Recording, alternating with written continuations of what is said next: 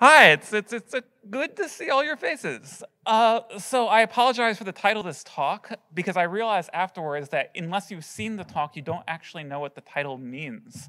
Hopefully we will fix that by the end of the talk. Let me tell you about the motivation for this talk and why I'm giving it. So my name is Nick. I work on a product called Tilt, and we interoperate a lot with Kubernetes. And as we interoperated a lot with Kubernetes, we started to realize how much the design decisions that Kubernetes makes were influencing the design decisions we were making in our own app.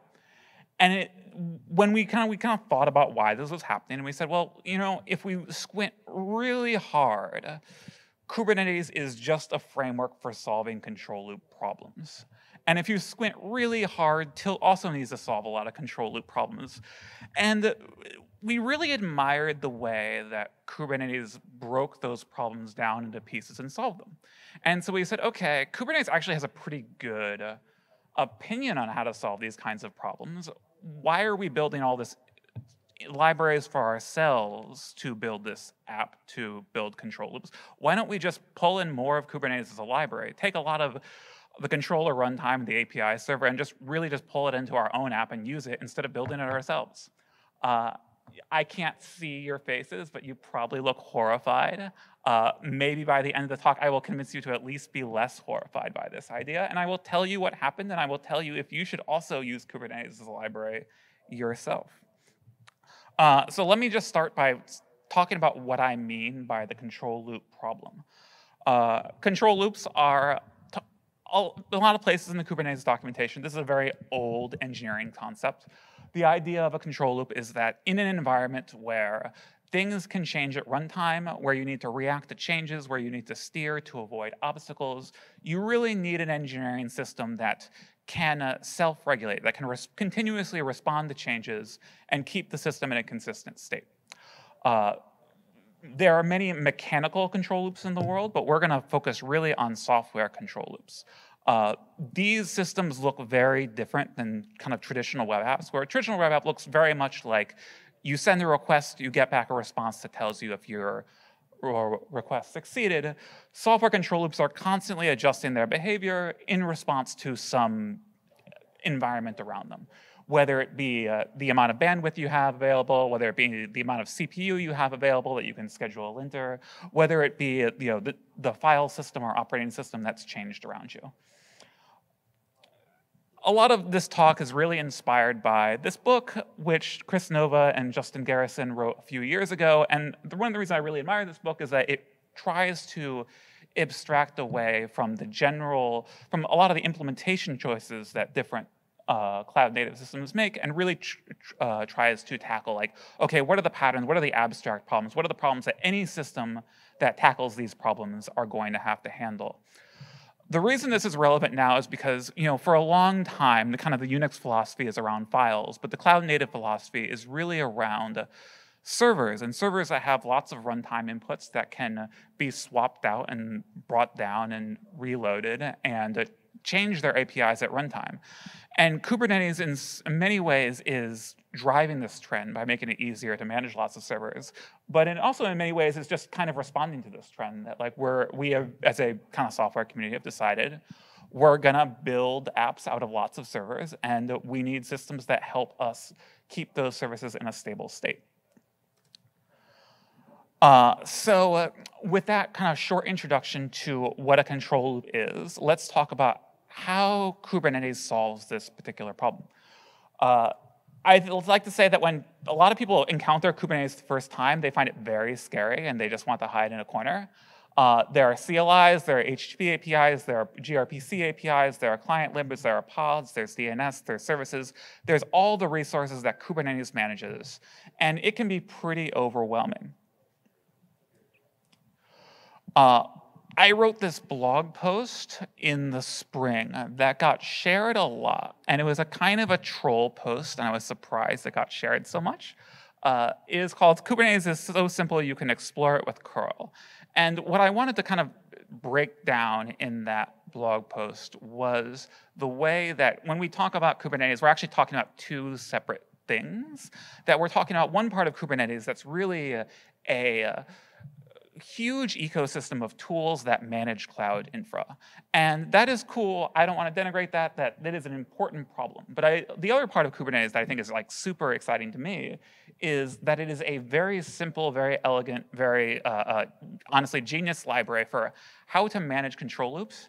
And because that library is so simple and that API is so elegant, it has allowed us to manage very complex cloud resources. And that the kind of the simplicity of that core API is what has allowed us to make Kubernetes so complex and handle so many complex problems. And really trying to help people to differentiate between, okay, the simple, consistent API that's the same for every resource, and also all the things that you can do with it.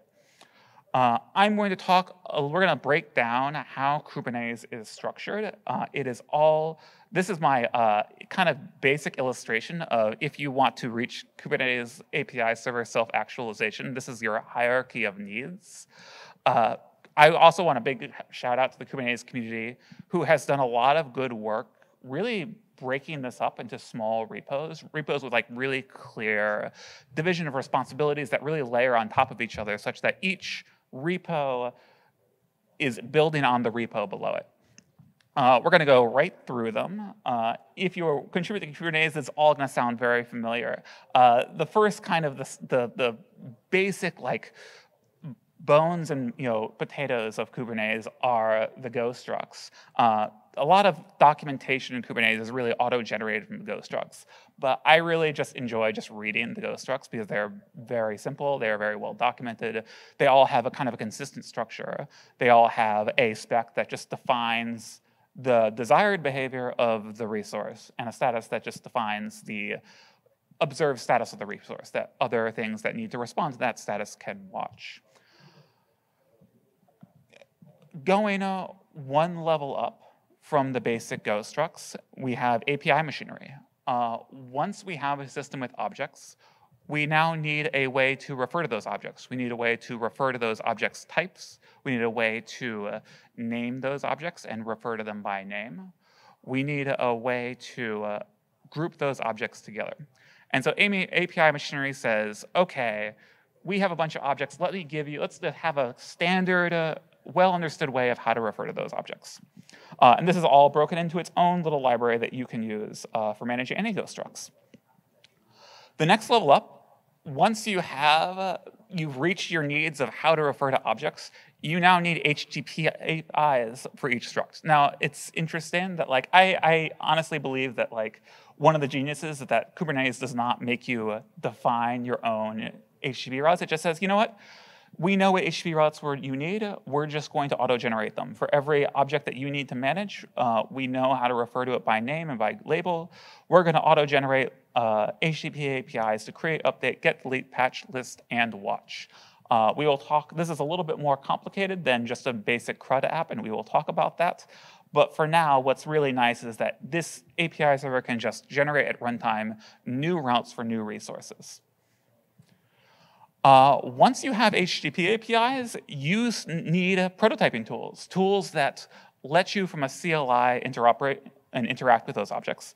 And that's why we now have its own repo, kubernetes.io/kubectl, and also kubernetes.io/CLI-runtime, that are just the inline tools that for working with this Go struct. kubectl get, kubectl describe, kubectl edit, kubectl apply, kubectl patch are good examples, which all are just really ways to kind of prototype things around those HTTP APIs. Once you have a prototyping framework, you really need a way to make it robust and to really build your control loop, to be able to not only, to really take, okay, this is a set of HTTP APIs I have to manage resources. How do I continuously respond to changes in those resources? And controller runtime is the framework to do that. It turns HTTP calls into a fully realized control loop. It listens to changes. It caches things appropriately. It manages the caches for you. It doesn't really expose to you the HTTP APIs it's making under the hood. It just really just exposes to you as if they were events, as if they were just changes you need to respond to. And the important bit of this is that to build a control loop, you need a lot more than the classic CRUD web app. You can't just have create, read, update, and delete. You need list and watch. And those are the HTTP tools that let you build these standard control loops that we can use to manage any resource. Okay. Stop there for a minute. This is the basic building blocks of a control loop that Kubernetes breaks down. Why does this apply to tilt? As I said, if you squint hard enough, tilt is also a control loop. Tilt is, we're not going to talk much about tilt, but just so you have the context. Tilt is watching your source code, it's auto-deploying and restarting services when the source code changes, and it's raising alerts when services are invalid. So it's really just kind of responding to a lot of environment. When we first wrote tilt, we ended up building our own control loop infrastructure. We just kind of hand-rolled it. It's like, this isn't too complicated. We can just build our own control loop. It's just a loop, right? Let's just have a little loop that reacts to changes to a data structure, and it will be simple. And the problem is, once we built that very simple control loop, we actually realized, oh yeah, as an infra tool, we need a lot of tools around it. People are asking us for a lot of tools around it. They really needed an API to kind of be able to make changes to the data structures. They needed an HTTP API to make changes to the data structures. They needed the CLIs to diagnose problems. They wanted to kind of write new dashboards, new kind of tools that were responding to the changes and able to kind of display updates. And we kind of would end up writing a lot of those things ourselves for our own internal tooling, but it was kind of a pain. It didn't work very well. We kind of were very lazy about it. And we said, you know what? Kubernetes has already solved these problems. It solved them really well. We don't need to build an API server. We don't need to build our own CLI framework. We don't need to build our own control loop runtime with appropriate caching and appropriate retry mechanisms. We can just use what the Kubernetes community has already built. So I'm going to talk about kind of two examples where we used this in practice and the kinds of problems we tried to solve with it.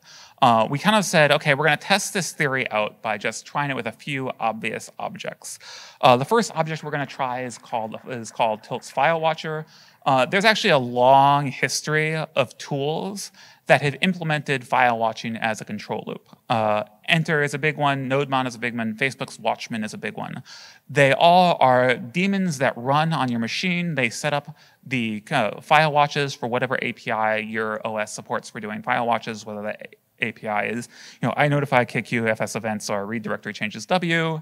And it really just says, okay, I'm going to continuously watch these files and expose those to other services that need to know about file changes.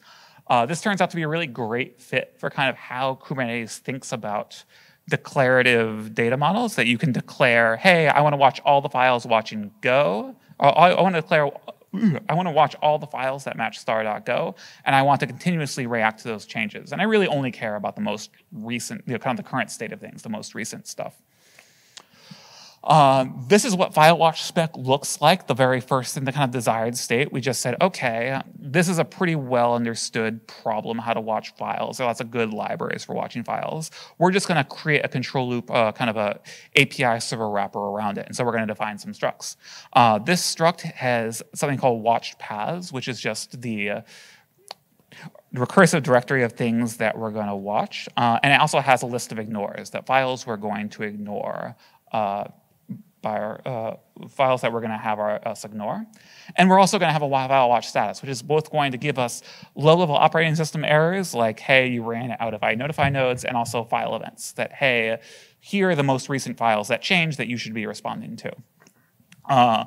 Before we built the system, a lot of our support was around helping people diagnose file watching problems, since Tilt is really just a file watcher, and a lot of tools really need to be good at watching files.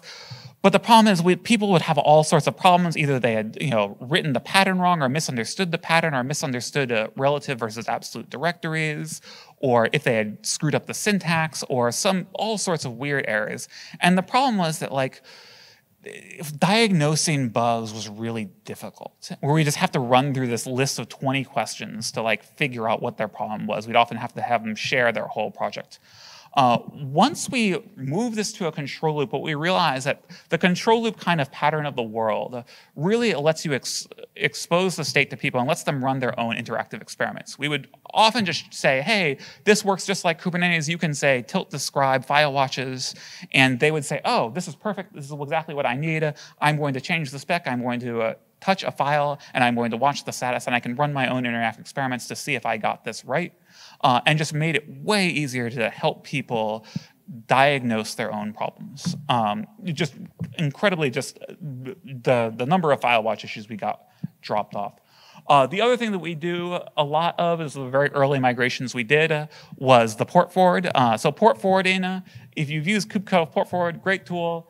It binds to localhost on a port, creates a tunnel to a pod in your cluster, and it kind of dynamically steers the network that from localhost into your pod. Again, kubectl port forward is another thing that has to kind of continuously maintain that tunnel. It has to continually steer to keep that tunnel up. And we used to have all sorts of problems where people would say, port forward doesn't work, and we'd ask them, okay, what's going on? They say, I don't know. And we'd have mega bugs. They're just like, a dozen comments saying, port forward isn't working. And we kind of would say, okay, let's copy and paste these error messages into Google, and then we'd find a Kubernetes issue thread, and it would also be the same thing. It'd be 40 people on an issue thread in Kubernetes saying, port forward isn't working, please help me. And so we said, okay, this is frustrating. Could we do better? Could we adapt this to a reconciler? Could we have it really publish its spec and its status and help people understand what parts of their port forward are failing? So we kind of forked the port forwarder in client Go and adapted to this pattern.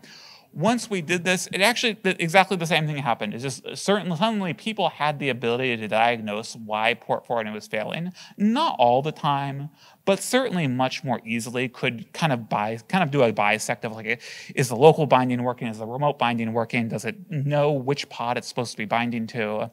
And people could use the CLI to delete port forwards and self-heal. And this really allowed us to kind of triage issues better and really kind of made users not have to pair with us on it. So we've done a bunch more of these kinds of migrations of making more things on our app follow the basic Kubernetes reconciler pattern. And when you run Tilt today, you do run a Kubernetes API server locally, and more of our primitives use that. I want to kind of, let's just zoom out a bit and just talk about kind of like the high level lessons and whether you should also throw out parts of your app and just replace it with parts of Kubernetes.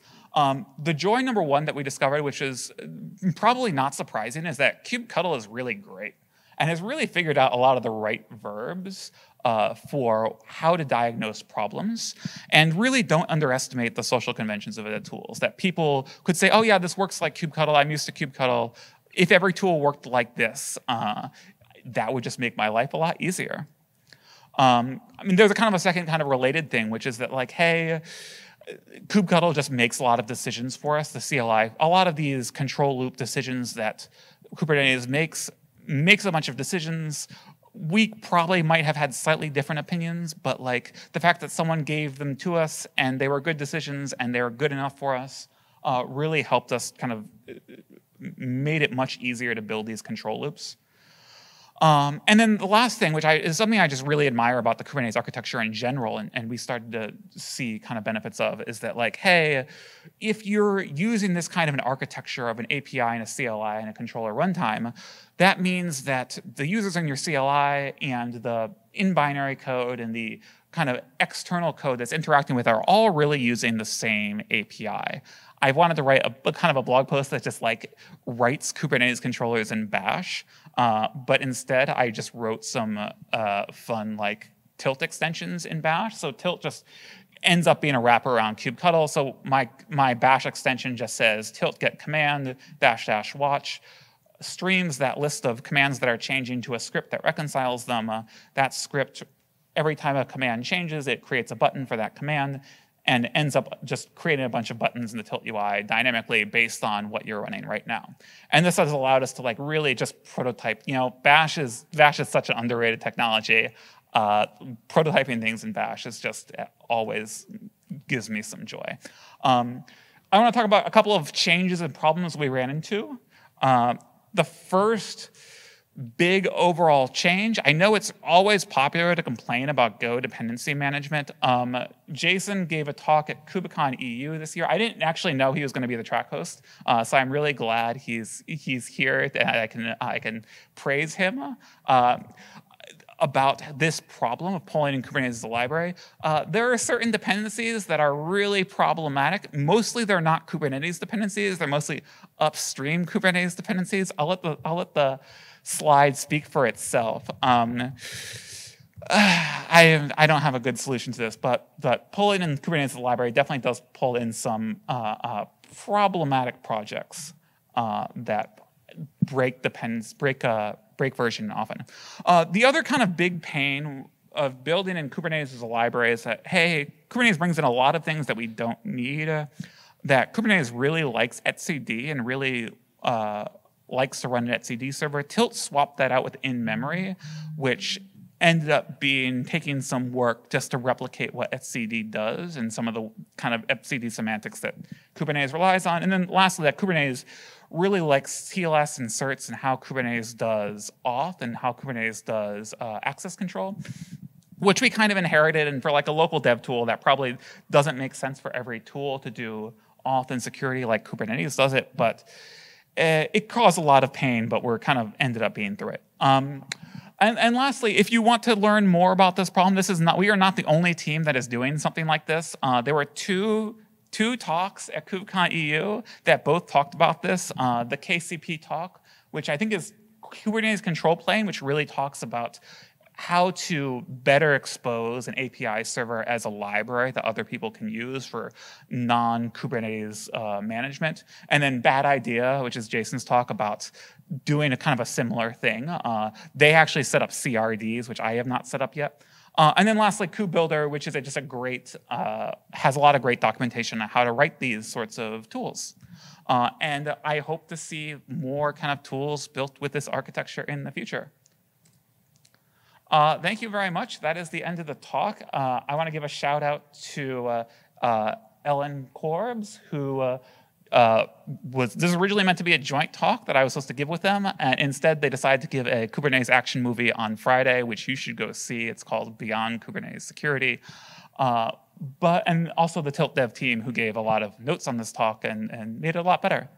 So thank you, everybody. And now we have time for questions. If you have any questions, please raise your hand and we'll get a microphone over to you.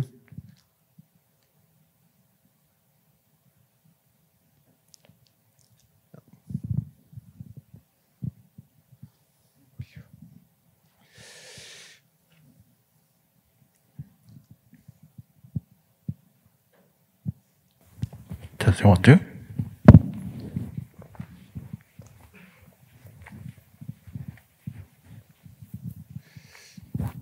So I want to get into the weeds a little bit on specifically what gRPC does that makes it such an ugly. And maybe I should just go look at the other Bad Idea talk. But so I mean, pulling in client Go is huge. Maybe not necessarily problematic in the way that I'm getting the sense that gRPC is, like as far as just bad, pulling in a bunch of things you don't need or not playing nice. But I mean, client Go is massive. It's gotten better, but I remember like back in the Glide days before Go mod and like people passing around like giant lists of replaces and like dynamically building big lists of very specific version pinning. Because I mean, it's great that the Go packages are built into like all these different repos, but getting a cohesive set of those to build client Go was a pain for a while. So yeah, I guess the question is like, what is short of me going to watch the whole talk, what does gRPC do that's so bad? Wait a minute. Is your question about client Go or about gRPC? No, about gRPC. Maybe, like I said, tell me if I should just watch the other talk, but mostly just like I wanted to dish on what was so bad about gRPC. Okay, I will. I'm not sure if there are any gRPC people in the room that I don't want to criticize them too hard. I will say client Go has actually used to be really awful to pull in as a dependency. It's gotten really good. I'm not sure who is responsible for that, but I owe them a drink. gRPC. let's just say I've had some conversations with gRPC people where they've turned things into errors, but not really provided any mitigation strategy for what happens if one of your dependencies upgrades gRPC and how you're supposed to handle that new error. That's generally the problem. I think their official deprecation policy is that they do not follow SEMVer, that they are allowed to break anything that is marked experimental, but there's no way to know, unless you read the documentation, whether an API is experimental or some downstream project uses experimental API, you just didn't know. That, I think, is a large source of the problem. Okay. All right, and we have a question from the folks online. What's the difference between open source tilt and the product? What's the difference between open source tilt and the product? Yes. Oh, yeah, tilt is an open source product. That's basically it. Yeah, you literally can just check out Tilt tomorrow and just see the parts of Kubernetes that we use. There's a separate repo called tilt-API server, which just shows, which is just kind of a standalone API server, not unlike KCP or Bad Idea, that just kind of shows you how to set one up.